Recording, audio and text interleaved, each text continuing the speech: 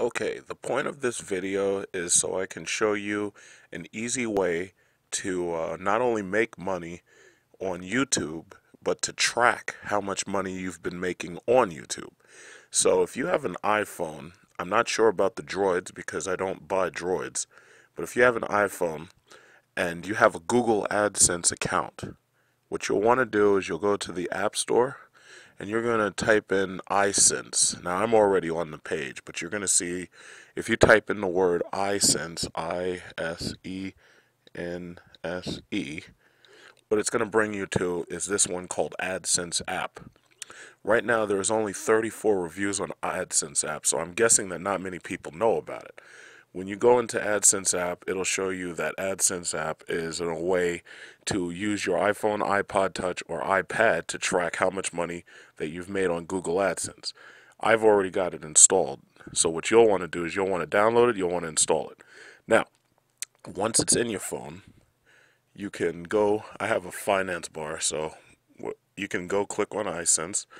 iSense will automatically show you how much money you've made up until any point that you log into it. You're going to have to, of course, use your Google AdSense information to log into it. So that means you'll have to enter your Google AdSense username or email address, and then you're going to have to enter your password. If you take a close look, you can see that right now, today, this morning, I've made $1.12. Yesterday, I made 94 cents. This month, I made $48.59. Last month, I made $53.24. Now, some people, are weary about using the internet to make money, but basically, I've collected over $500 at this point, and the way it works is Google AdSense sends you money at the end of each month as soon as your balance hits $100. So if you make $100, they mail you out a check. But if you're making so many video hits that you're making over $100 before the end of the month, then you get checks for what, $150, $200, whatever it is. Some people make way more than that, and of course, the whole goal is to figure out how to make more money than that. The only downside about iSense is that some of the graphs, like details, like if you look at details, some of the graphs don't load up properly, and the reason why is because Google keeps changing the YouTube page protocols, and they also keep changing the AdSense protocols in order to make it look nicer and visually pleasing.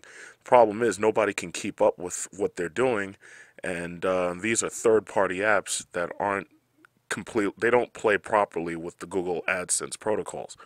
So if you notice, my messages folder is empty and it has no data, but if I were to go on Google AdSense, you would see data. Details, again, details has nothing. There's no data there.